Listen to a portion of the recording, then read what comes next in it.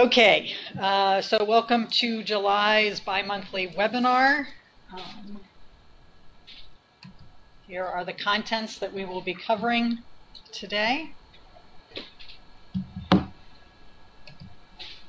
So first, the staff professional development grants that you submitted and that were approved during 18-19. You have to submit invoices in order to get the funds. Christine and Anna are reviewing and processing the ones that have been submitted. So far, the following agencies have submitted invoices which have been processed and approved by our office. Penn State, New World Association, Literacy Pittsburgh, Pathways, Marywood University, and Somerset Career and Tech Center. So if you are on this call, from our perspective, you have done what you need to do. If something happens further along the approval line, Anna will reach out to you and let you know. There are two other agencies who submitted invoices but who need to make corrections to those and resubmit them. And there are 25 agencies who have not yet submitted their invoices. You will not get money if you do not submit an invoice. Please submit the invoice by July 31st. Make sure it is correct. Information on the address to which to submit the invoice is in Appendix C of your grant. According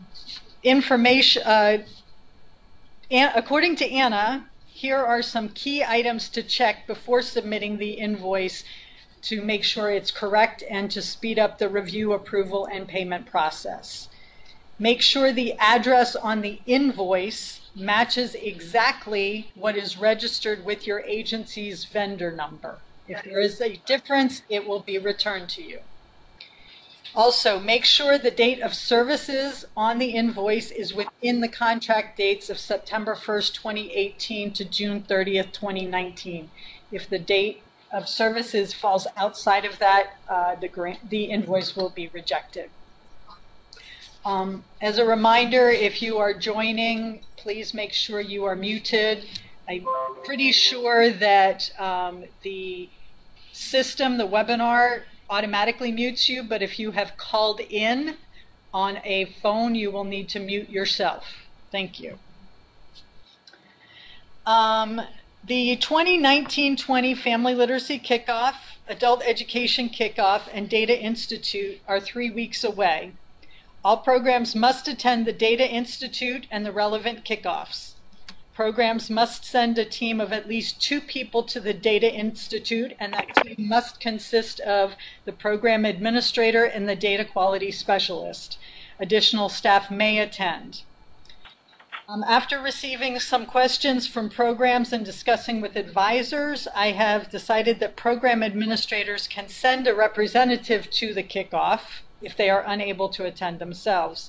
However, you as the administrator are still ultimately responsible for your agency's compliance with what is covered in the Institute and the kickoff.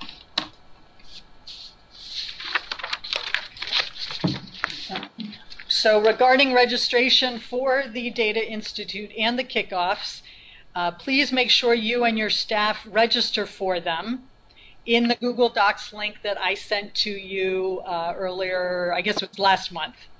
Also, if you believe you have already registered, if you could go to the link and double check that everyone who you want to attend has registered separately and that you are in fact registered for the correct kickoff and that you are registered for the Data Institute.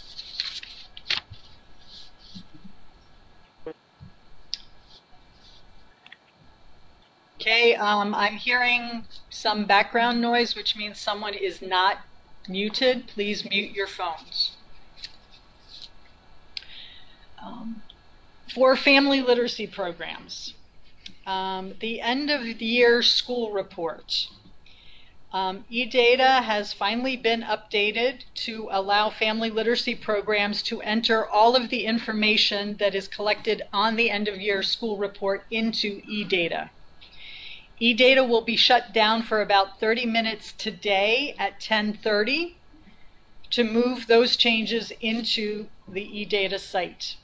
At that point, you will be able to, family literacy programs, you will be able to enter the end of school year report data from the forms. Please do so by the July 31st deadline.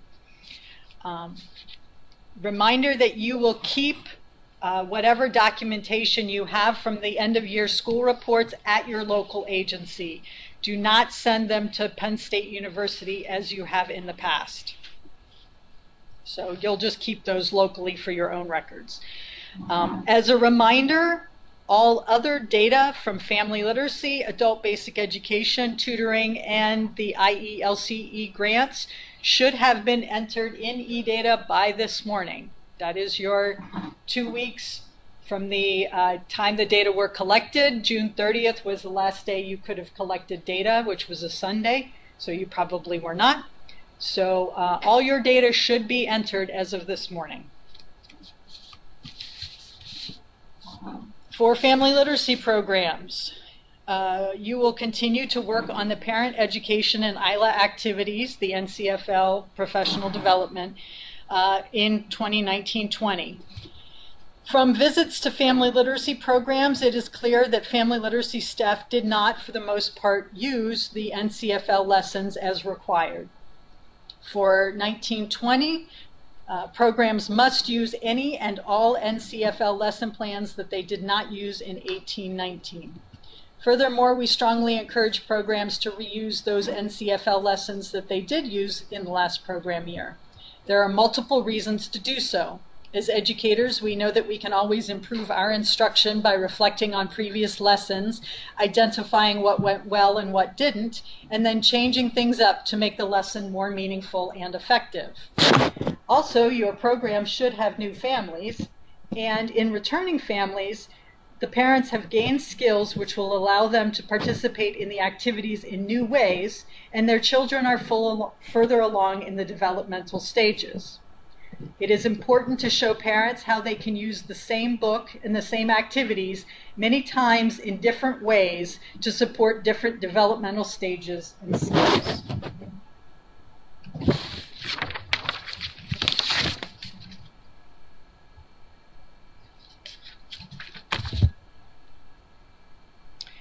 In addition to using the NCFL lesson plans, programs may create their own parent education and ILA activities. Those activities must use the NCFL lesson plan template and must include all of the information on the template. Programs must maintain copies of all of these lesson plans for review.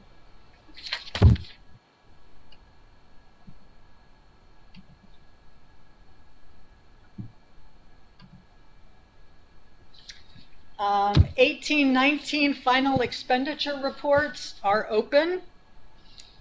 Please work with the person in your fiscal office who completes the FERs. The information we require you to provide is necessary for fiscal and program monitoring and for federal financial and statistical reporting. It is important that the information you provide to us is accurate. New in the FERs for 2018-19, in the federal 064 and the 061 grants, local match will now be entered in a separate section rather than as entries in each of the budget sections. Also, you must indicate if the local match is third-party in kind or cash. This is a new reporting requirement for our federal financial report, which is why we are requesting it from you. For staff-related local match, please list each staff member separately, and in the description include the staff member's name and either the number of hours or the percentage of time that is used to calculate the match. Also new is a counties served section. That is in the federal 064, state 064 optional tutoring program and 061 grants. This is new, and that section you have to put the budgeted amount from the original grant and then the actual amount that you expended in each one of the counties that your program served. If there are changes between budgeted and expended, please provide a comment explaining those changes in the message board at the bottom of the page.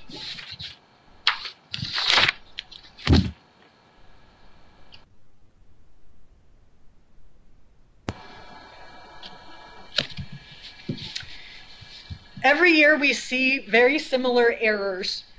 Here are some reminders about how to accurately complete the FERs. First, in section Part 2, Final Report Details, total receipts must match what is in FAI to the penny. Make sure your agency has received all of its 2018-19 payments before completing this section. The total expenditures in Part 2 must match to the penny the total in the budget summary. If we return an FER for corrections, you should always double check the corrected budget summary total and update the expended amount in the Part 2 Final Report Details section if necessary. Most of the budget sections in the FERs require a description for each item entered. The description must be detailed enough that it is clear exactly what the funds were used for. We know what the general category is from the object code, so simply restating the name of the object code, for example, texts or rent or other supplies, isn't acceptable in the description section. You must precisely list what was purchased. We often have to return FERs because FICA exceeds the maximum allowable amount. Total FICA entered in the FER must be within $1 of the maximum allowable based on total salaries charged to the grant. Rounding each FICA entry often causes programs to exceed that amount. Again, double check the math before submitting the FERs. And yes, we do the calculations here when reviewing the FERs. As you know, programs are required to use a portion of their administrative funds from federal grants to contribute to the costs of the PA career links in which they are partners. Those contributions are entered under contracted services in Object Code 390 in the federal 064 and 061 grants and FERs. If your agency uses local funds, in other words, you use non-division of adult education funds to pay for the PA Career Link infrastructure costs, please enter a comment in the message board at the bottom of the page explaining that. For agencies that have subgrantees, if a subgrantee uses a portion of its funds to pay for the PA Career Link infrastructure costs, those payments should be entered separately, but still in the Object Code 390. Programs must provide a detailed justification for all equipment purchases by adding one or more comments in the message board at the bottom of the purchased equipment section. Both the agency activity summary and the counties served sections in the FERs include both a budgeted amount column and an expended amount column or expenditures column. They have slightly different names. The budgeted amount comes from the grant you submitted for the year. You will need to go back to that grant to get the correct number. The system does not autofill it. The expended amount is what the program actually spent. Your agency needs to have a process in place to calculate the actual expenditures by the categories given. Unless your agency has considerable local funds to support your program and supplement the adult basic education funding you receive from our office, it is highly unlikely that the amount you budgeted and the amount you expended matched exactly.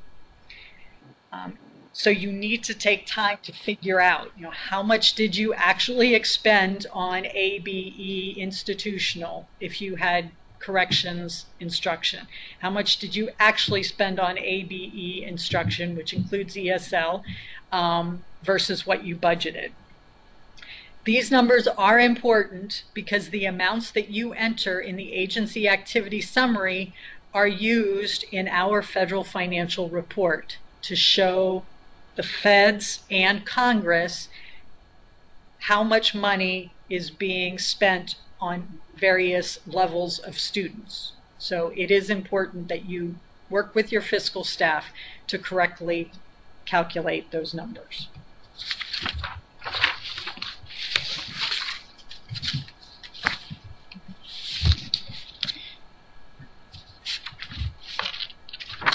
All three of the final expenditure report sections listed on this slide are required for Pennsylvania's federal financial reporting or statistical reporting. Therefore, it is important that all programs report this information as accurately as possible. We have provided detailed instructions in the help buttons for each of these sections to support you and your fiscal staff to accurately calculate the required amounts. If you have any questions while you are completing these sections, please contact your advisor. For infrastructure costs, remember that these are non-personnel costs only. If your local board charges you a lump sum for all PA CareerLink costs together, you will need to ask them to break out the amounts charged to you by infrastructure costs and shared personnel costs. In this section, in the FER, only report the infrastructure costs. Agencies that hold classes at a PA CareerLink site and pay additional rent for that space should include those costs in the amount reported in this infrastructure costs section. So in this section, you will select yes if your program used funds from that grant to contribute to the infrastructure costs for the PA CareerLink sites. You need to list the PA CareerLink sites in the appropriate place. Also, do not include the cost of any of your program staff working at the PA CareerLink. Again, that's not shared personnel costs, those are just your staffing costs, but those do not get included in the infrastructure costs section.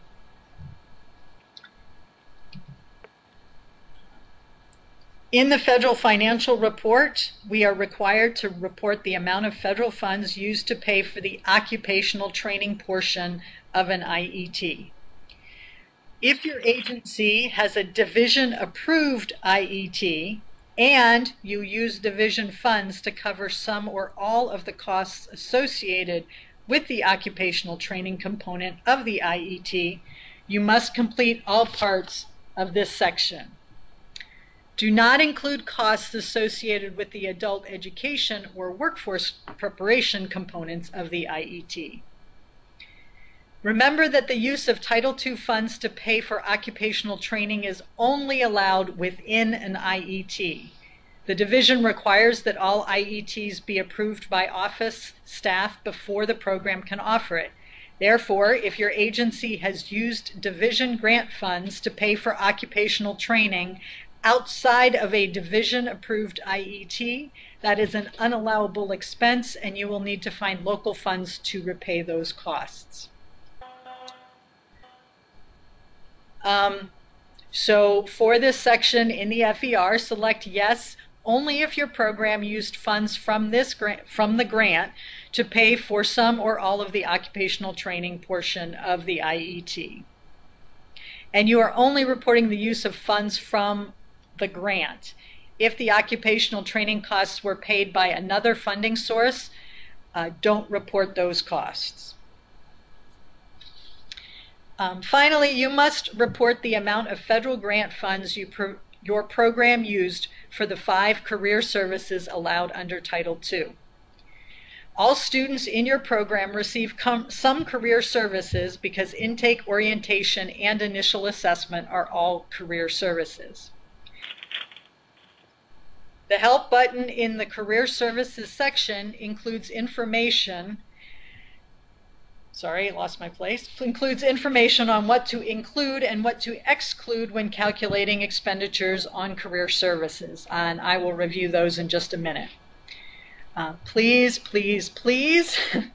review the information in the Help button with your fiscal staff when you are completing the FERs.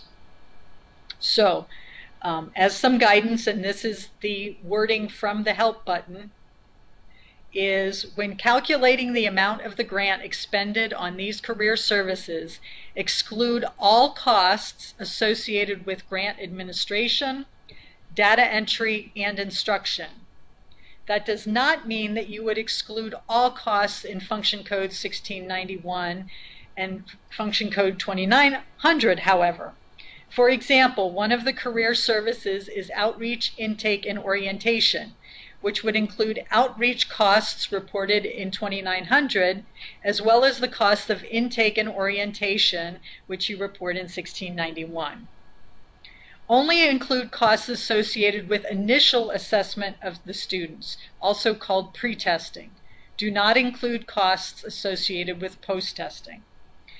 A portion of case management and student support service costs will be included in this section, specifically those associated with providing information and referrals to support services to help students attend class, and costs associated with transition services such as referring students to other WIOA core programs and giving students information about providers of education, training, and other workforce services. In general, be conservative when determining these costs. So that is it for FERs. We will have time for questions at the end of the webinar, okay? So this is just, these are several slides kind of as a heads up for something that is coming. WIOA includes a requirement for assessments and evaluation of funded activities. The U.S. Department of Education, which is OCTAE and IES, the Institute for Educational Sciences, has contracted with the American Institutes for Research, AIR, to conduct a national study of the implementation of adult education. This study is going to describe how providers are implementing adult education and what challenges they're experiencing, and will involve surveys. As directed by OCTAE, I have provided AIR with contact information for all of our direct grantees. AIR will be contacting you with more information early fall, and then we'll send the surveys to you in mid-October. We expect you to respond to the survey, taking your time to provide complete and accurate information. And these next slides are kind of in there to give you a little bit more information about what is happening with the study. You know, they're basically looking at how things are being implemented, if things have changed since before WIOA, and the challenges that state and local providers are experiencing. Hi, I'm hearing some talking, so please put yourself on mute. There are a variety of data that AIR will be using. The survey that you will be completing, they are going to survey all of the state directors. There will be some comparisons to a prior adult education provider survey conducted in 2003, NRS data, and American Community Survey. And these links are included in the PDF of the slides that I sent you, so if you would like more information, you're welcome to go there and look at it.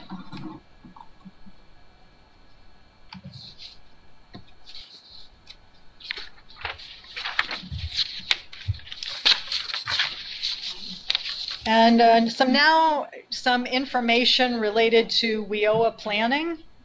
Tomorrow, L&I is holding a webinar on regional and local planning.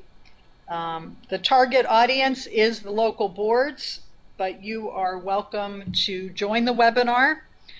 You're not required to participate, but it may be helpful to you to hear the guidance that is being given to the local boards that you work with. I forwarded the hold the date notice to you. I have not yet received the actual link, and I will forward that once I get it.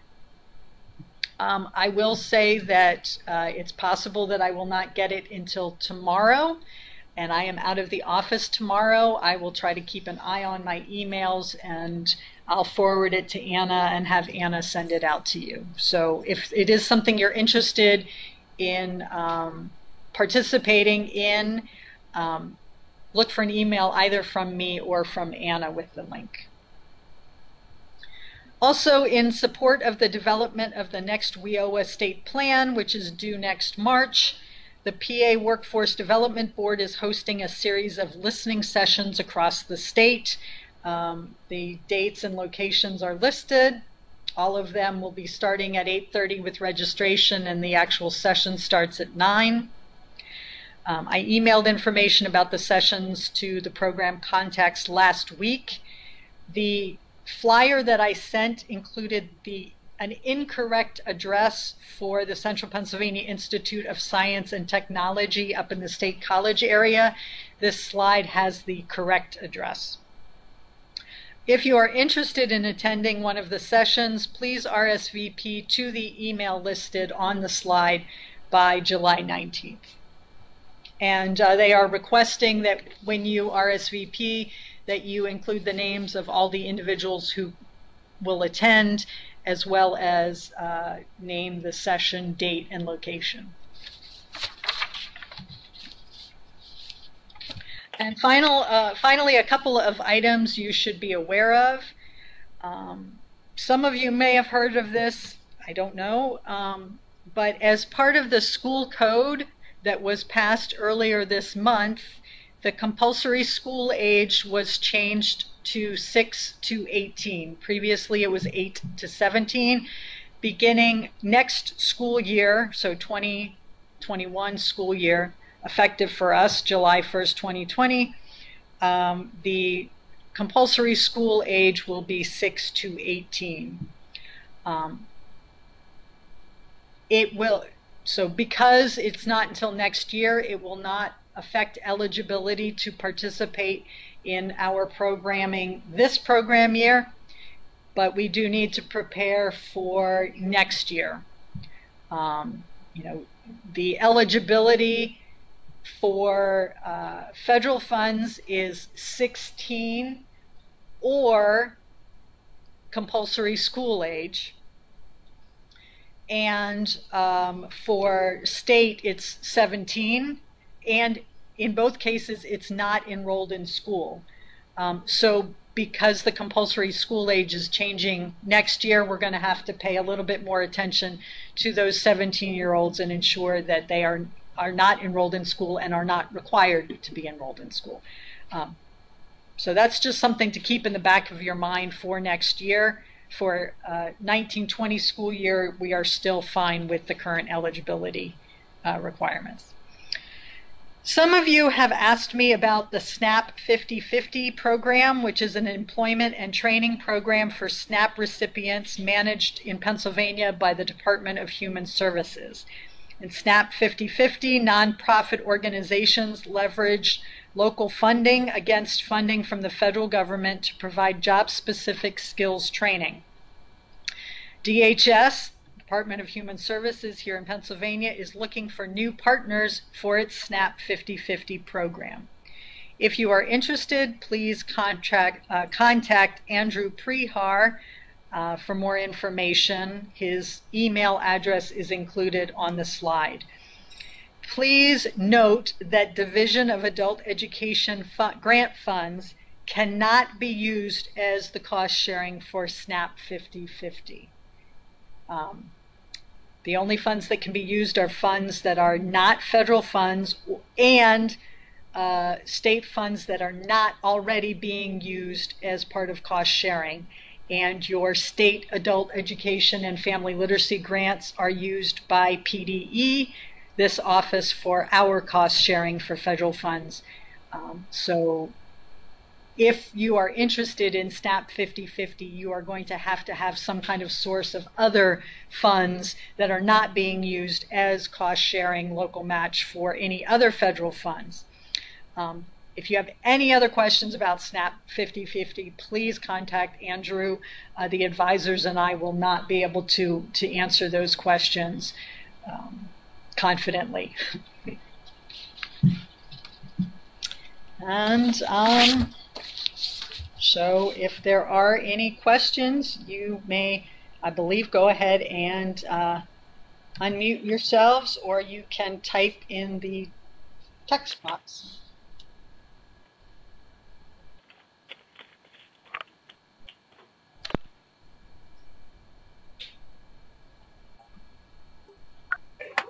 Amanda, Yes? it's Kim Topper. When will the webinar be available to view from this presentation?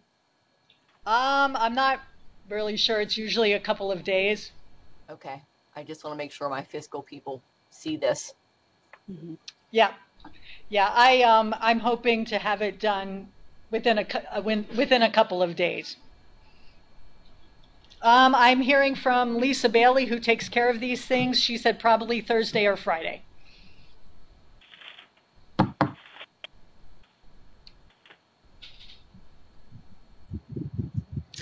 Amanda, this is Kelly Davis. Uh-huh. Back to the career services on the FERs. Is that for only federal funds that we report that, or is that state funding also? No, that is only federal funds. That Okay, that section is only in the federal federal 064 FER, and then for the EL Civics program within theirs. Thank you for asking and letting me clarify that. Thank you. Yeah, so for this particular slide, infrastructure costs, you are allowed to use state funds to cover some of the PA CareerLink rental costs if necessary. You cannot use state funds in lieu of federal funds, but you can use them in addition to. So we do have an infrastructure cost section in the state, in the Family Literacy Grant, and as well as in the state 064 grants. For most of you, that will be no, that you didn't use any of the grant funds, which is fine.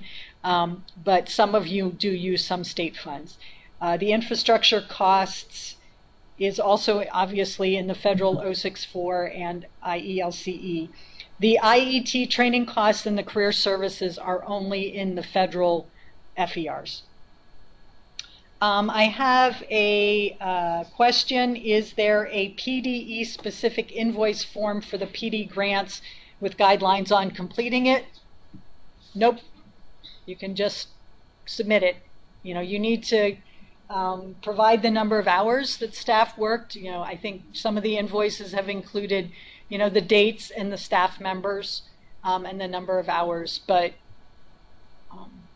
Anna, do you have any guidance on what the invoice looks like? Just make sure it includes an address and a remit to address, and that it's matching. And you can include hours, staff, date of service, any other descriptions that you have for the work you provided. Okay. Christine is the one who's reviewing the invoice initially, because she's the PD coordinator, and she's the one who reviewed your initial emails requesting the funds. She's out of the office for a couple of days, but if you do have questions on exactly the type of information she's looking for, you can email her, chauk@pa.gov, and she'll get back to you when she's back in the office. I have another question for local match reporting. Does staff include volunteer classroom aides and other volunteers? For the volunteer classroom aides and other volunteers, you can lump them together, but I would still like to know the total number of hours that you're reporting, but you don't necessarily have to report each individual tutor or volunteer classroom aide. That should obviously be documented in eData, so that shouldn't be too hard to calculate total.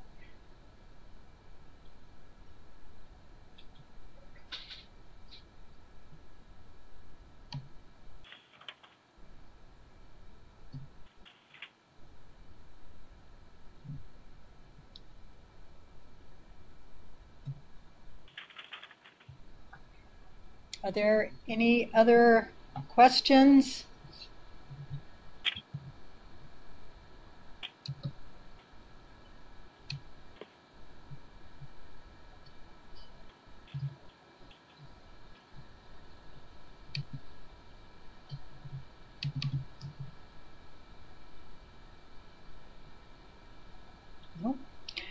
Okay. Well, thank you very much for your time. As always, if you have questions, please contact your advisors. They are happy to help you. I will stop recording now. Thank you.